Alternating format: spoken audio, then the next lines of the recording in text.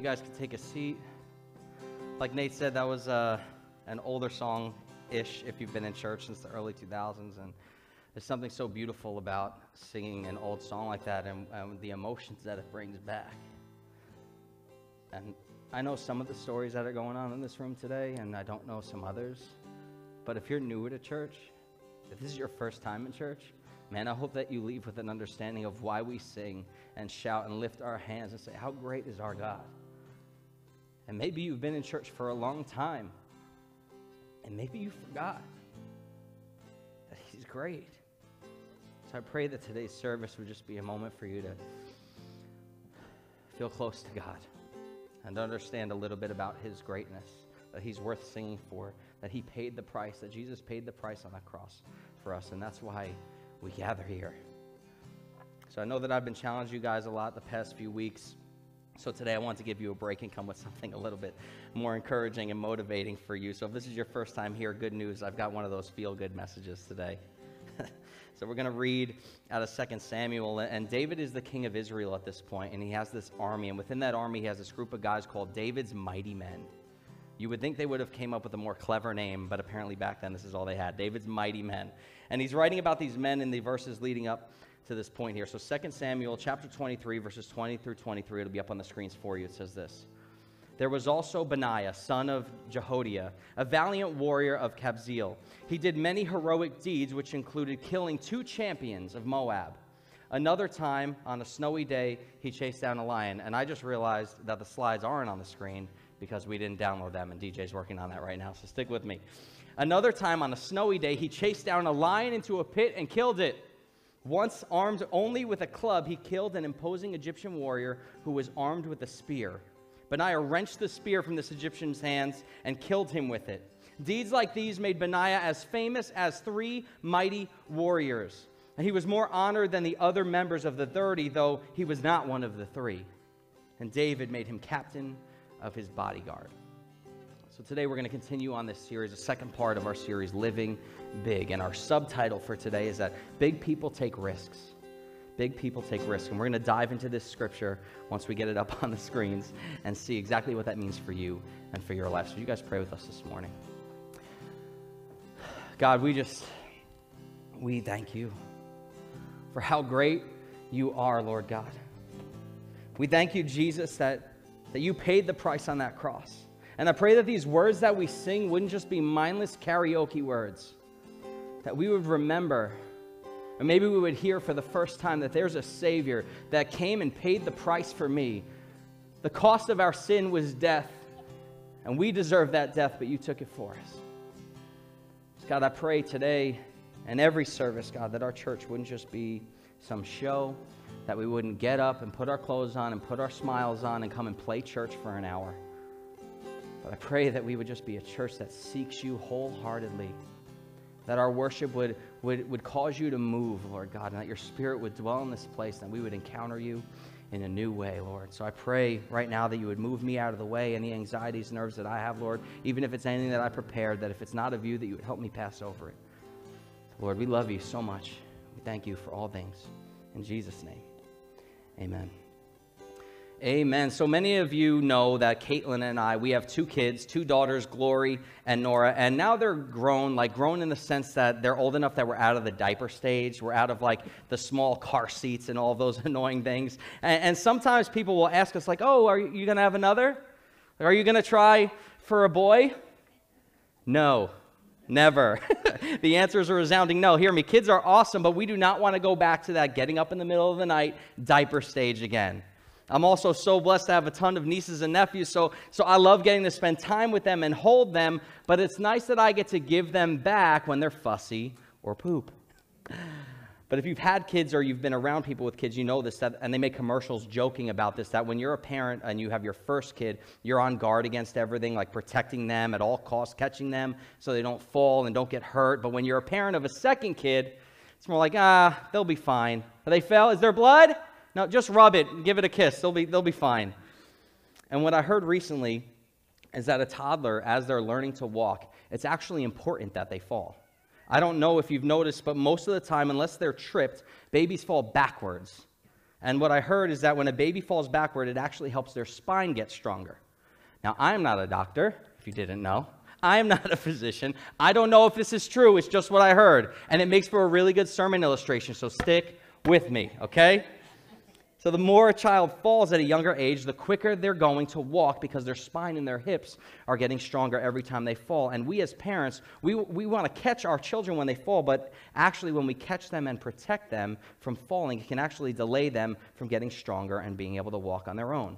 So it's actually the child's benefit that the more they fall, the stronger they get. And the more they fall, the quicker they'll learn how to walk. And what's interesting is, I got an amen from a baby in the back just now. What's interesting is that a lot of us are afraid to fall. But sometimes when we fall, our faith gets stronger. There's a poll that asked people what scared them about taking risks.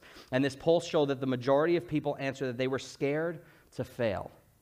We are scared to take risks and dream big dreams because we're scared to fail. But let me tell you today that when you are taking risks and you're taking steps of faith, you falling might actually be for your benefit, not a sign of weakness. That every time you fall, you're actually building your faith. So today we're going to discuss that big people that choose to live big, take risks. We discussed last week that when people walk into our church, we want them to, number one, encounter Jesus. And number two, that they would begin to have a vision for their life because of Jesus, for their marriage, for their money, for their kids. Because we don't want to just build a big church, we want to build big people. People that are willing to take risks and take steps of faith. The Bible tells us in Jeremiah that God says, "For I know the plans I have for you, plans to prosper you and not to harm you, plans to give you a hope and a future." So our hope is that after today you'd have more of a vision of your life, knowing that God has a plan for you, a good plan to give you a hope and a future. And I hope today that we would be a little more confident knowing whose hands our life is in. Because have you noticed that everyone has a plan for your life? Every president, every leader, every teacher, every coach, every friend, every parent, every relative, your spouse, they always have a plan for you. They say things like, "I see you going to that school. I see you marrying this kind of person. I see you doing that type of career. I see. And I think for some of us, everybody has a plan for you, but you don't have a plan for you. And you need to be on guard against this, because if you don't have a plan for you, you'll chase after somebody else's plan for you. And you better be careful, because if you don't see anything, if you have no vision, you'll grab onto anyone's vision. And before you know it, you fast forward 10, 20, 30 years and you realize this isn't the life that I wanted. And it's because you didn't see anything, so you allowed yourself to follow someone else's vision for your life. But in this church, we're going to challenge each other to have vision, to dream, to take risks, and to lean into what God has planned for us. The Bible is interesting because some people have chapters and chapters that inform us about their life, and other people just have a few verses.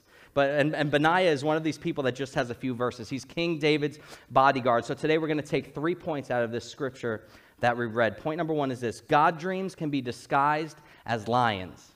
God dreams can be disguised as lions. Hear me. Benaiah is minding his own business. The Bible doesn't say that he's looking or hunting for a lion. It just says that he's walking, and out of nowhere, this lion appears in front of him.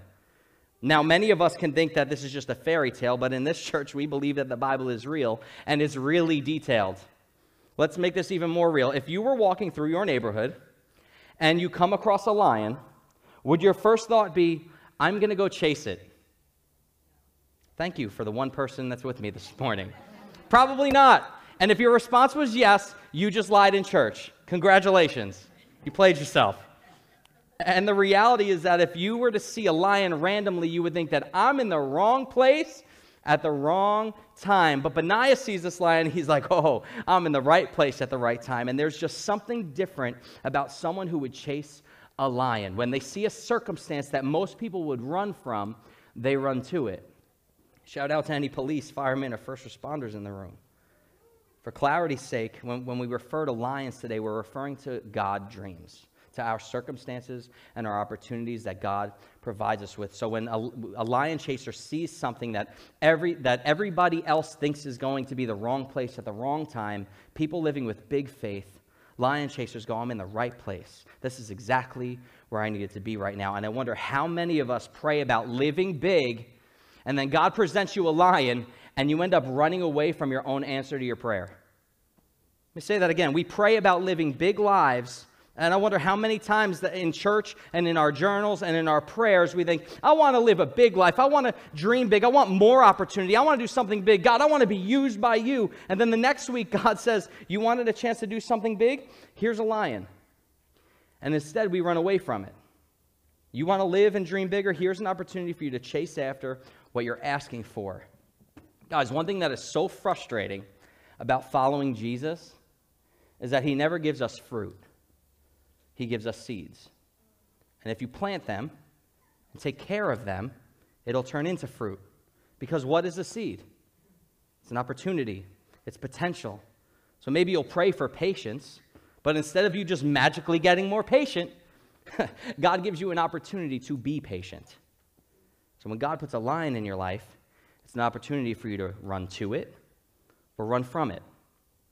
Hear me, many God dreams that you will have in your life will be disguised as lions. And let me try and explain this metaphor a little further through my experiences. Our church is 8 months old this month. 8 months. But my family and I actually announced that we were starting a church in January of 2020. 2 months before a worldwide pandemic. Some of you may remember this. And this was not part of our plan. So we embarked on this 2-year journey of building relationships and starting online study groups and doing online services prior to ever getting in a physical location. 2 years. Starting this church was a lion for me. It would have been really easy to quit and run away from it. It seemed like we had everything going against us. We had no building, no money, no worship team, no kids ministry plan, no volunteers. In the beginning, it was just me, my wife, my 2 kids, and the belief that God was creating this dream to start a church. And I was scared about starting this church. I was scared of it failing. So we started online. We had 11 people as part of our first study group. And as we got to the middle of 2021, that had increased to 25 to 30 people, and we knew that it was time to transition to in-person services. And you know what?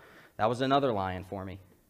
I was scared to be responsible, to be leading people to Jesus. I was scared to let everyone down. I was scared of letting God down. I was scared of failing. And to be honest and transparent with you, I'm still scared of many of those same things right now. Some of you at this moment might be like, okay, this isn't the church for me.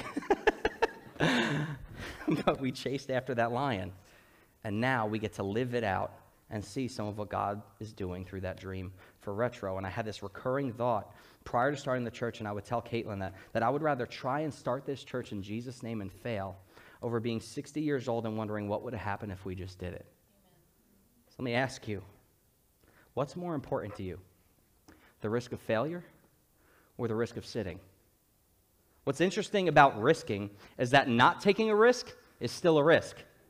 Us deciding not to start the church was still a risk. Us deciding not to transition into in-person services was still a risk. So we had to choose, what is a better risk right now? To chase a lion that we should not be chasing, or to sit and risk losing everyone who was brought into Retro because we were too scared to take a chance? I think the better risk was saying, okay, God, I don't feel ready. I don't see any of the things we need to start a church. But if you're in it, I'll chase after it. And now many of us in this church are experiencing hope and love, community, forgiveness, and peace that comes from Jesus. And I believe that many, many more will experience the same things that we have because of this church, but we could have missed out on it if Caitlin and I ran away from the lion. Now, I am not saying all of this to be like, look how great we are, look how faithful we are. That is not it. We are flawed people, and we make a lot of mistakes. I'm saying this because, number one, I will never ask you to do something that I'm not willing to do myself. And number two, God is going to present you with lions your entire life. And you're going to have to decide if you're going to chase after them and risk failing, risk not getting the job, risk not getting the relationship, risk not getting the promotion, risk not getting into that school, risk not starting that business. Or you can sit back and watch the lion after lion run by you. You end up asking God, why didn't I get all these opportunities, God? And God's like, I've been giving you lions for years. You've just been choosing not to chase them.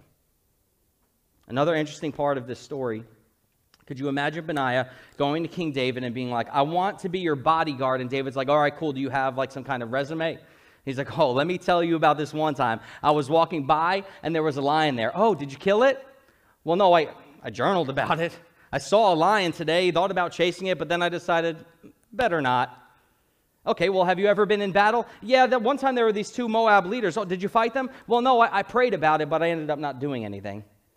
All right, well, then have you done anything? Well, this one time I saw this Egyptian warrior. Oh, you must have defeated him this time. Well, I tweeted about it. I tweeted about thinking about doing it, but I didn't actually do it. So then why are you applying for this bodyguard job? Well, see, I've thought about doing a lot of things. You should see my journal and my Facebook memories. There are a lot of dreams I've written down. But did you do any of them? No. But I did think about them and pray about them a lot. Guys, I don't want our church to be filled with people who sit around and talk about what could have been. We become lion talkers. We need more lion chasers. There are too many people who say, I'm going to do this, I'm going to do that. But can I just challenge you today to stop talking about your lions and just start chasing one of them? Yes, you might fail, but guess what? You might not. And I just want to repeat this again so nobody mishears me. I'm talking about God dreams, not like, oh, I have a dream to get a Bentley, and Pastor Mike told me to go and get what I want, so I'm going to go and waste all my money on that today. That is not what I'm saying. I'm talking about when you pray, when you talk to God and you feel like He might be leading you to something, those dreams. Because when you allow God to truly have your heart, He changes the desires of your heart. When you allow God to truly have your heart, He changes the desires of your heart. So if you believe your dream is from Him, chase after it, even at the risk of failing. Because I would rather have my pride hurt from failing than my faith hurt by sitting. I'd rather have my pride hurt by chasing and taking risks and failing than my faith hurt by doing nothing and sitting. Because when we chase after what God has for us, it builds our faith. So we need more lion chasers. Go after that job. Start that business. Talk to that guy or girl. Go get that degree. But I'm scared. Good. Do it scared. Do it nervous. Why? Because it builds your faith. Because you have to trust God when it's beyond your own abilities. Again, today is not a motivational TED Talk. I need you to understand this. Okay? God dreams are often disguised as lions. God dreams are scary sometimes. There's a quote that says this. It'll be up on the screen. Ships are safer in the harbor, but that's not what ships are made for. Hear this. Christians are safer in their comfort zones, but that's not what Christians are made for. It's safer to be comfortable. It's safer to not chase the lion, but it's not what you're made for. You're not made to live in your comfort zone, because nearly every God dream you have to be accomplished, it's going to take you getting uncomfortable. It's going to take chasing a lion, chasing a dream. So if you're looking for a church that's just going to pat you on the back and encourage you to keep living your life the way that you are, this is not that church. Yes, we will encourage you. We're good at that. But we're also going to challenge you to chase after Jesus, to chase after the plans that He has for your life. And if you're here today, hear me. Maybe for the first time, I want you to know that God has a plan for your life. Point number 2 is this. God dreams are blurry. God dreams are blurry. I hear a laugh, so I know someone's with me. 2 Samuel says that not only was he chasing this lion into the pit, but he did it on a snowy day. Okay, so let's get past the point that we're agreeing to chase after a lion. But we are definitely not going to chase it into a pit when it's snowing. Here's what's interesting about snow. It might not blind you, but it does blur your vision, right? Think about when you're driving and it's really snowing. You can kind of see, but you kind of can't. Guys, if you want to follow Jesus, I have some tough news to break to you. The majority of the time, you're on a journey that's blurry, and it's snowing all around you. And if you want to make the decision to follow Jesus, understand that it's going to be a lot of snowy days. I think I could see. I think I know where I'm going, but I really can't see fully, and it won't be easy, but it'll be worth it. I know often we get together our 5, 10, 20-year plans, and I think that if you do that, you might find yourself letting yourself down. Because here's how Jesus works. He shows us a step, but He'll never show us the staircase. He shows us a step, but He never shows the staircase. Often we pray for God to provide us with complete clarity over things, to open up all the doors and all the green lights, to lead me where you need me, Lord. And we'll keep praying those prayers boldly, but understand that most of the time, Jesus doesn't work like that. But what He will do is he'll show you a stair. What do I do now, Jesus? You wait for the next one. And before you know it, he starts building the staircase of your life. And then you start making decisions and you're moving forward and getting some momentum. And people will be like, how confident were you in making those moves? Not really that confident. I could not see this coming. And it's easy to look back over your life and say that you would have made those decisions over and over again. But in the moment, it's more like, I think this is going to work. I think this is a good idea. I think I kind of see it. I could imagine it.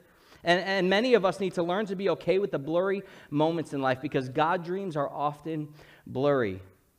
Side note, if you could see every step of the way, that might be a good indicator that you're not living a God dream, you're living your dream. I'm going to say that again. It might be a good indicator that if you could see every step of the way, you're not living a God dream, you're living your dream. Because you're not going to see the whole thing.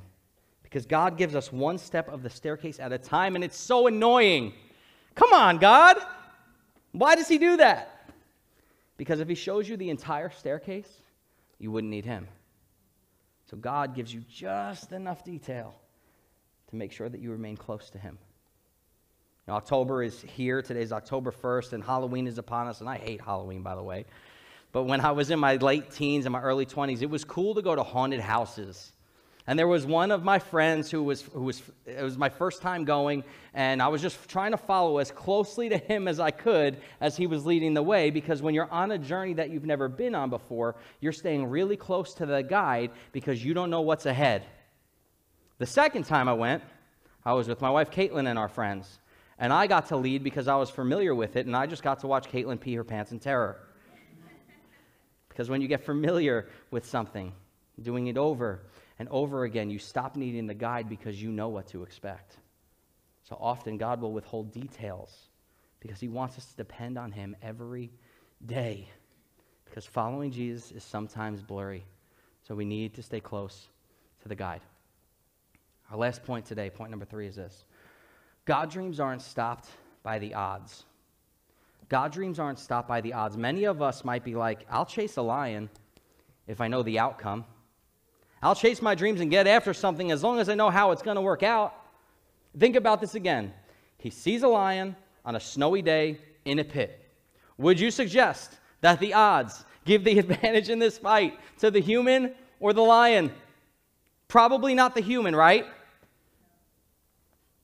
Everything about this story gives the advantage to the lion. But Benaiah knew if I chased this lion, I could conquer it despite all the things working against me. So for you and I, if we're going to chase a God dream, we have to stop waiting for the right advantages, waiting for the right odds to fall in our favor. There's a verse in Ecclesiastes 11:4. It says this, farmers who wait for the perfect weather never plant. If they watch every cloud, they never harvest. Read it again. Farmers who wait for the perfect weather never plant. But if they watch every cloud, they will never harvest. Hear this. A Christian who stares at all of the options and every obstacle will never move.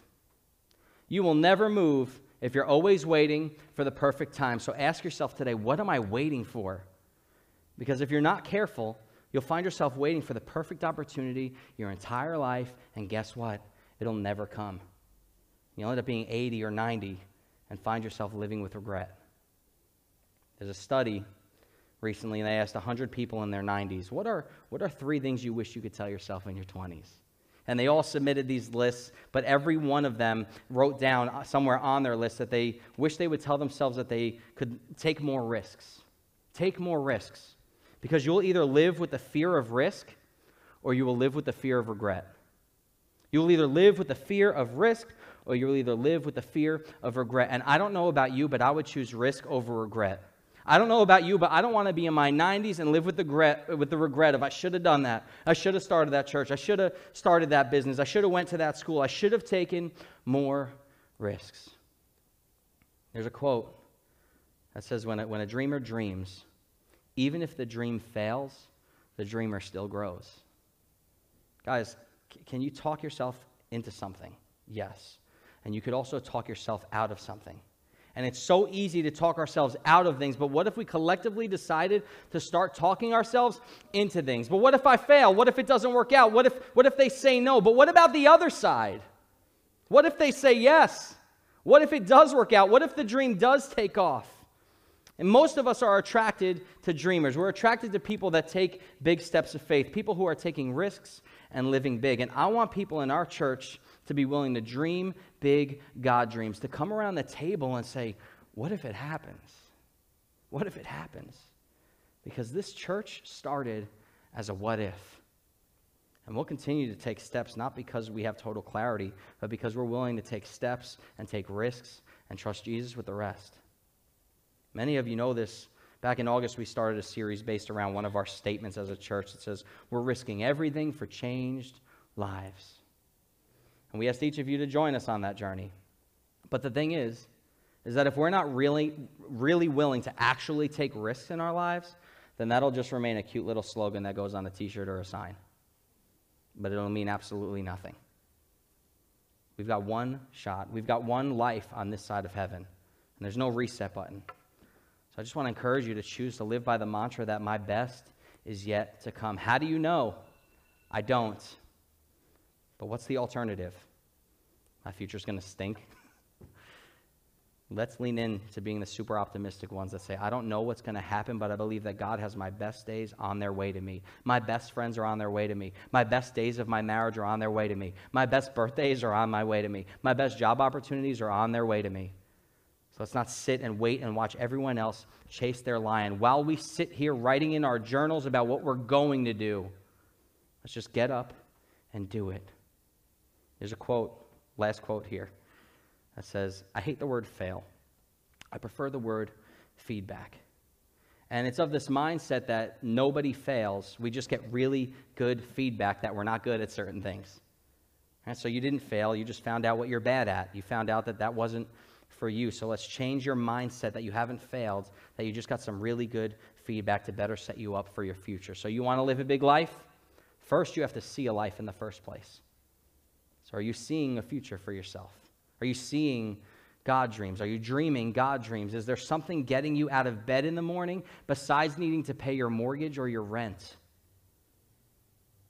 When you drive, I'm going to invite Nate back up. When you drive, have you noticed that your front windshield is a lot bigger than your rearview mirror? I hope. It's because you're supposed to be looking forward when you drive. You're much more likely to get in a car accident if you spend the majority of your time looking in the rearview mirror. And I think for many of us, we find ourselves crashing our lives by looking back at the past far too often. We're supposed to keep our eyes, our heart, and our feet focused forward and on Jesus. Because all of us, whether we realize it or not, we have lions in front of us. And we have to choose, are we going to chase them or not? Because God dreams are often disguised as lions. And following Jesus is often like navigating on a snowy day, but I promise you, following Jesus, trusting God with your life is worth it. Again, please understand today that the goal of this message isn't to help you be a more positive thinker. That's not it. Please don't confuse me with a motivational speaker this morning that I'm saying, go do you. What I'm hoping to motivate you to do today is to choose to follow Jesus, to pursue God, and seek the dreams that He has for your life. Despite everything that you might be counting as a reason why you can't do it, trust God that if He's leading you to it, good news, He can do it. So consider this morning, would I rather live with the regret of failing or live with the regret of not risking? And this morning, I'd like to challenge you to say, God, I don't know what line you have before me, but if it's from you, today, I choose to chase after it. Let's pray. God, I really hope this message honored you. I really hope that this didn't come across as like a church that isn't like secure on your word. I had nervousness with this message, thinking that I was going to come across as one of those churchy motivational talks. But I hope today that it was an opportunity for us to read a story about a man named Benaiah who risked everything to chase after something that you put before him. And I pray that our church, that us in our journey with you, Lord God, that yes, there is a lot of a lot of moments and quiet moments with you, but there's also some moments for us to get up and chase after what you put before us. So I pray that you would just give us the awareness today to hear and listen and focus on what you have for us in our lives. I didn't say it, your words said it, that you have plans for us, plans to prosper us and not to harm us. So God, I pray today that we would walk out of here with a renewed confidence, knowing that you have got our life in your hands. And it might seem scary right now, but who better to go before us than you? God, I pray that those that need to be encouraged today would be encouraged. Those that need to be challenged would be challenged, God. And I love you, and I don't want to do anything apart from you. So we just continue to invite you into this space as we get ready to worship again, Lord. We love you so much, and we thank you for taking the cross for us. All of this happens because of you. This church apart from you is absolutely nothing. So I pray that no matter what is said from this stage, that we know that we're gathering because of you, that our foundation is on you, and that our lives apart from you are nothing. You are the vine. We are the branches. Lord, we love you and we thank you for all things in Jesus' name. Amen. At this time, I'm going to invite you guys to stand as we sing one last song. And if you need prayer here this morning, Marcella is going to be in this corner and Chris is going to be over here. And if you guys need prayer today, I don't know what each of us are going through, but I don't want you to miss an opportunity to come and be prayed for. Nothing weird is going to happen. We're just going to hear your story, talk to you, pray with you, and love you, because on this journey towards Jesus, it might be blurry, but good news, you're not alone.